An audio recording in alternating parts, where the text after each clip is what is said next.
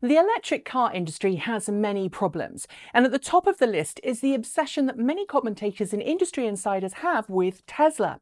Sure, it's the company that really kick-started the modern electric car industry. It's the company that's years ahead when it comes to vehicle production volumes, battery technology, and charging infrastructure. Without Tesla, we wouldn't be where we are today. And as someone who works in the industry and has been driving and covering electric vehicles for more than 13 years, I'm frankly extremely grateful for its existence and its products. Being at the forefront of the sector, Tesla has become the company to beat, at least if you're interested in producing a car that is faster, quicker, longer-legged, or more powerful. And thus, we have, as a consequence, become a little transfixed with the term Tesla killer, be it applied to a startup with a tech-filled luxurious car with a high sticker price, or a legacy automaker looking to enter into the plug-in world with a flagship high-ticket model. It is frankly extremely overused. It doesn't help either that an unhealthy number of Tesla loyal online see anything that isn't a Tesla as somehow subpar or pointless. To many, if it doesn't travel as far as a Tesla, have the same performance as a Tesla, come with autopilot, or make use of the supercharger network, it's simply something that we automotive journalists should not cover. Some even go as far as to wish the death of the mainstream auto industry, every legacy brand and every other plug-in vehicle manufacturer in the segment. Something I'd argue is actually against Tesla's original mission statement and, frankly, is incredibly toxic. For those people, the term Tesla killer is actually something to use to mock vehicles perceived as subpar with. But today I'm going to argue why it's time to forget about trying to beat Tesla, why it's time to forget about that term Tesla killer, and why Renault's multi-day eWays online event is going to be responsible for a vehicle that has the potential to spark a true revolution in the way we think about and use electric vehicles today. Because as far as I can tell, there's a second voice in the electric vehicle world, one that doesn't state if it isn't Tesla, it isn't any good. This voice is very different. It's the voice that says, I want to go electric, but I just want an electric car that gets me from A to B, one without bells and whistles, one I can afford. Today, those prayers have been answered, at least for European customers. Taking place now and running through until October 26th, Renault's massive eWays online event will lay out the future plans that Renault has for its mainstream brand, as well as its associated brands around the world: Dacia, Renault Samsung Motors, Alpine and Lada. And with Renault already enjoying a strong position in Europe, its Zoe electric hatchback is currently the continent's #1 electric vehicle in terms of sales volumes, I think we have some great things to look forward to over the next 9 days. And even on its initial day, today, we were treated to 2 world premieres in the form of the Renault Megane E-Vision and the Dacia Spring Electric. And while the Renault Megane E-Vision, a concept car that previews an all-electric version of the popular Renault Megane hatchback that will eventually debut as a production model sometime next year, was in of itself a very impressive car that, dare I say it, reminded me a little of the Nissan Ariya.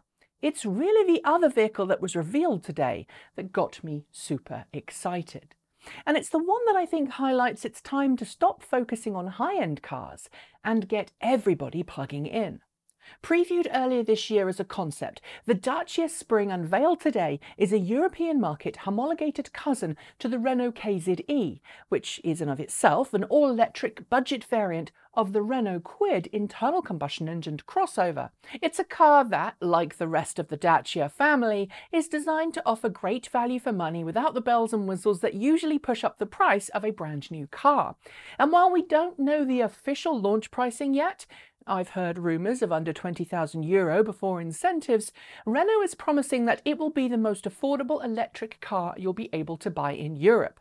Granted, it's likely to cost twice the price of the KZE, or at least the price the KZE is expected to sell for when it goes on sale next year in India and China. But it's still far less than most other electric cars on sale today. And it's a little larger than its nearest electric car competitor in terms of price, the Volkswagen e-Up, which is also sold as the Seat Me Electric Plus, and Skoda Citigo e-iV, order books for which I believe have now closed forever. So let's look at the car, its specs, and detail why we think it is such an important car. First, design. There's not a lot to differentiate the Spring from the second generation of the internal combustion engine Renault Kwid that's already available in India for under 3 lakhs, or €3,500. And that's because the Kwid, the KZE and the Dacia Spring all share the same body. That said, there have been some tweaks for the European market. There's alloy wheels instead of the steel wheels on the Asian market Kwid, and of course there's what I'm going to call a Dacia branding pack, tweaking the front and rear to make it follow Dacia's standard design language. To my eyes, the interior has been given a tweak too in terms of trim materials to make it more appealing to European buyers. I'm also guessing there's probably more airbags in order to comply with European crash test standards, more than you'd find in the Asian market cars, but don't quote me on that. Behind the driver's wheel, there's a fairly conventional traditional dashboard with a small 3.5-inch LCD screen in between the two main dials.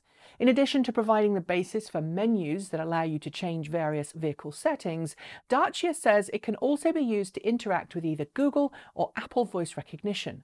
Air conditioning isn't available as standard, nor is a centre touchscreen display, but these can be added as optional extras, along with power mirrors and a spare wheel, something that's kind of rare on many electric vehicles today. The centre touch display, if configured correctly, can use Apple CarPlay or Android Auto, has Bluetooth, and can use voice commands. There's also a built-in sat-nav system as part of that optional bundle, but to be honest, I'd expect most people to just use their phone and CarPlay or Android Auto. As a side, while a centre touchscreen display isn't standard, telematics is. There's a new app coming to market for both Android and iOS called My Dacia, which will allow customers to check out the state of charge of their vehicle, its range, locate their car, and activate preconditioning, if applicable. It also lets customers turn on and turn off charging if the car is plugged in. A final thought on the interior? The cabin reminds me quite a lot of cars from the early 90s. It's no frills, but comfortable. I'm not sure I'd want to spend a road trip in it, but then again, that's not what this car is for. Which brings me to the powertrain. The Dacia Spring is not a quick car. Its 33 kilowatt motor drives the front wheels and I'm guessing gives a double-digit sprint time. It's not noted by Renault or Dacia anywhere, and I think its absence is with a good reason. It's not a quick car. Speed-wise, while the Asian market version of this car, the Renault KZE, is limited to 65 miles per hour or 105 kilometers per hour, the Dacia Spring EV can hit 78 miles per hour, 125 kilometers per hour, where legal and safe. Using the WLTP test cycle, which I know is optimistic, Dacia claims a 183 mile or 295 kilometre range using the city test cycle, or 140 miles, 225 kilometres on the mixed cycle. Given that this car has a 26.8 kilowatt-hour battery pack, that's actually bang on what I would expect of a car of this size and weight, with a real-world achievable range likely to be closer to 120 miles or so, which is 191 kilometres. DC quick charging at speeds of up to 30 kilowatts is available if you specify it at point of order. Yes, it is an optional extra, and yes, it's limited to 30 kilowatts in order to keep the pack healthy and ensure a long life. Regular charging is possible from a household outlet or a dedicated charging station, thanks to a 7.4 kilowatt onboard AC charger. A full charge using that method can take as little as 5 hours. Dacia says the Spring Electric comes with a 3-year, 100,000 kilometre all-round warranty, with the battery coming in with an 8-year, 120,000 kilometre warranty. While that might probably seem small, remember that cars with smaller battery packs do have to work their battery packs harder than a comparable car with a much larger battery pack. At this point, I expect some of you at least to be looking at this vehicle and asking why on earth I'm so excited about it and why we're even bothering to cover it.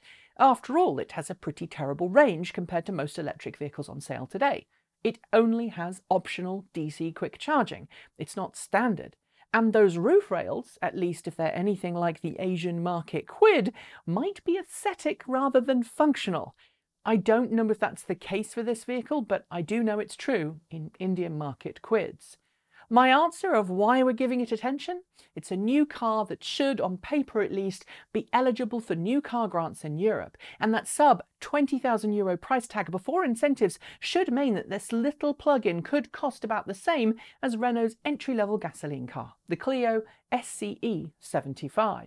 It not only means price parity, but it also means that there is zero excuse to not switch to electric.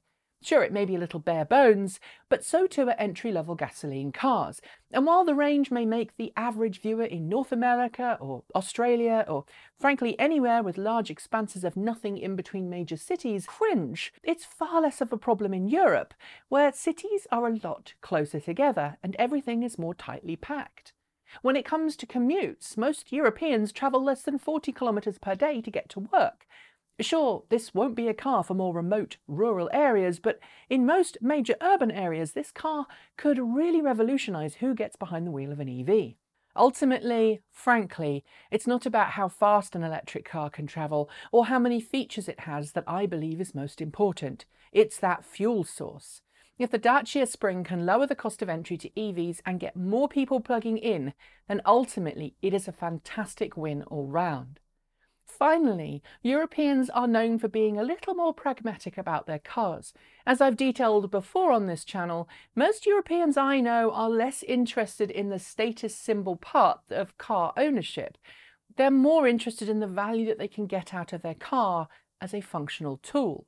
For this reason, you're more likely to see C-level business people driving around in old beaters than you might in North America. And I think this car might appeal to them too, for that very reason. So there you have it. It's small, it's basic, and it doesn't have screens up the wazoo. And based on what some of you have been telling me for years, that's exactly what you want your EV to be. The only downside for our friends in the UK, there are currently no plans to make this car available there, and I'd suspect it might tie over for those in other right-hand drive markets too. Sorry. That's it. Thanks for joining me, and I'll see you next time.